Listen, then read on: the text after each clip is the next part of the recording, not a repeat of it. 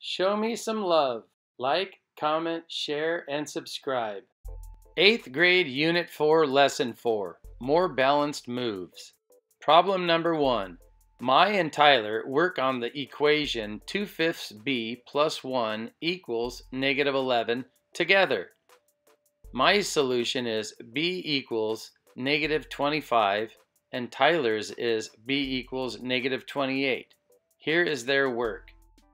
Do you agree with their solutions? Explain or show your reasoning. Let's start with Mai. It looks like Mai subtracted 1 from the left side of the equal sign, turning 2/5 b plus 1 to just 2/5 b. And on the right side of the equal sign, it looks like Mai added 1, changing the term from -11 to just -10. I don't agree with Mai because she didn't balance the equation. She subtracted 1 on the left side of the equal sign and added 1 on the right side of the equal sign, making the equation out of balance. Let's take a look at what Tyler did. Tyler multiplied 2/5 b by 5 and he multiplied -11 by 5.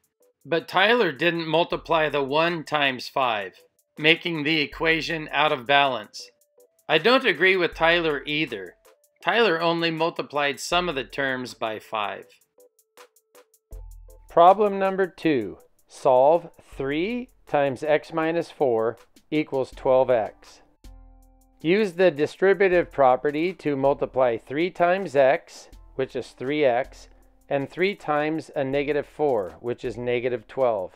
Now the equation reads 3x minus 12 equals 12x. To get the x's all on one side, I'm going to subtract 3x from both sides. 3x minus 3x cancels each other out, and 12x minus 3x equals 9x.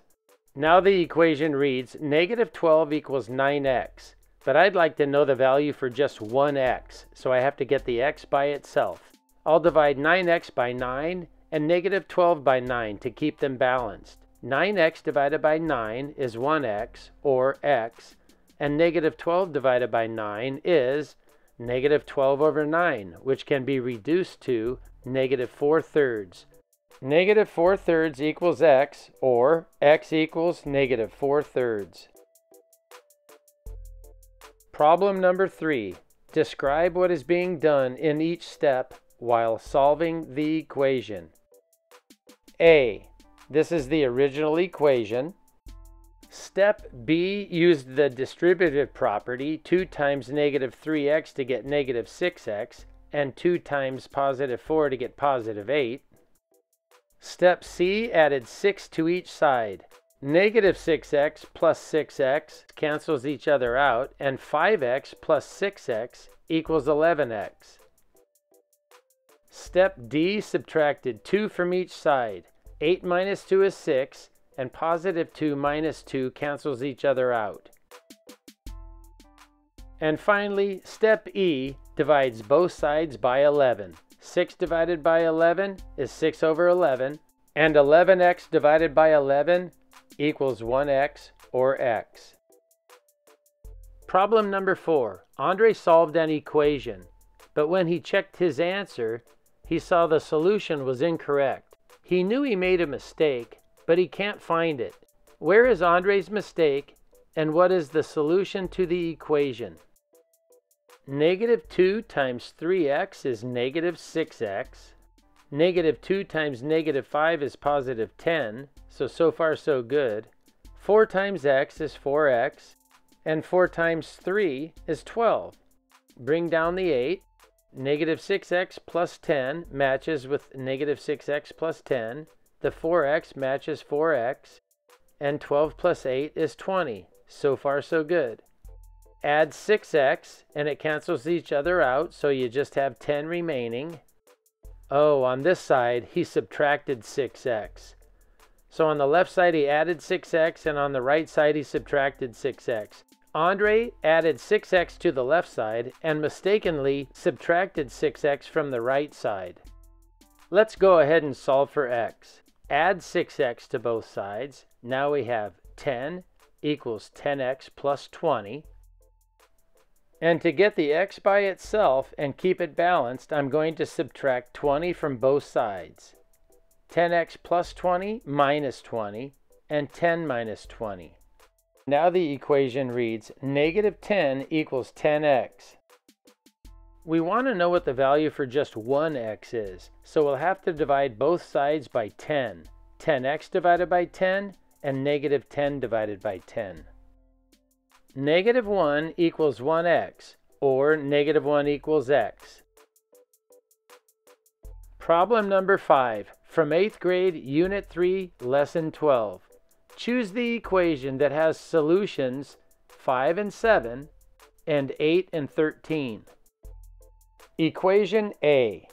Let's substitute the x with a 5. 3 times 5 is 15, and substitute the y with a 7. 15 minus 7 equals 8. Since 8 equals 8, this first set of ordered pairs is a solution.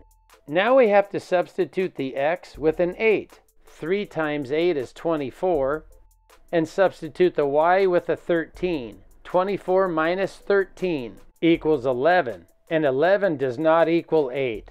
So these two sets of ordered pairs are not both solutions for equation A.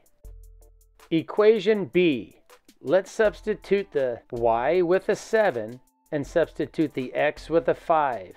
7 equals 5 plus 2. And since 5 plus 2 equals 7, 7 equals 7, and this first set of ordered pairs is a solution for equation B. Now we need to substitute the x with an 8 and the y with a 13. And the equation reads 13 equals 10. And since 13 does not equal 10, this second set of ordered pairs is not a solution for equation B. For equation C, we need to substitute the y with a 7 and the x with a 5. So the equation reads 7 minus 5 equals 5.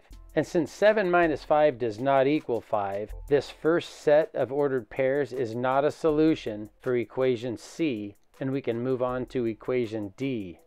For equation D, substitute the y with a 7 and substitute the x with a 5. Now the equation reads 7 equals 2 times 5 minus 3, and 2 times 5 is 10, so it reads 7 equals 10 minus 3. Since 10 minus 3 is 7, and 7 equals 7, this first set of ordered pairs is the solution for equation D. And now the second set of ordered pairs. Substitute the y with a 13 and substitute the x with an 8. The equation reads 13 equals 2 times 8 minus 3. Since 2 times 8 is 16, and 16 minus 3 is 13, and 13 equals 13, both of these ordered pairs are solutions for equation D. Problem number 6, from 8th grade, Unit 3, Lesson 9. A length of ribbon is cut into 2 pieces to use in a craft project. The graph shows the length of the second piece, x, for each length of the first piece, y. A. How long is the ribbon? Explain how you know. The ribbon is 15 feet long. When the length of the first piece is 5 feet, the length of the second piece is 10 feet. B. What is the slope of the line? Remember, the slope is the rise over run. The rise goes up 1 or positive 1, and the run goes to the left 1 or negative 1. So the slope is 1 divided by negative 1 or negative 1. The slope is negative 1. C. Explain what the slope of the line represents and why it fits the story. The slope of this line shows the relationship of the 2 pieces of ribbon. When one piece increases 1 foot in length, the other piece decreases 1 foot in length. Help me disrupt YouTube's algorithm by liking this video, commenting on this video, sharing this video, and subscribing to my channel. Thanks. I appreciate it.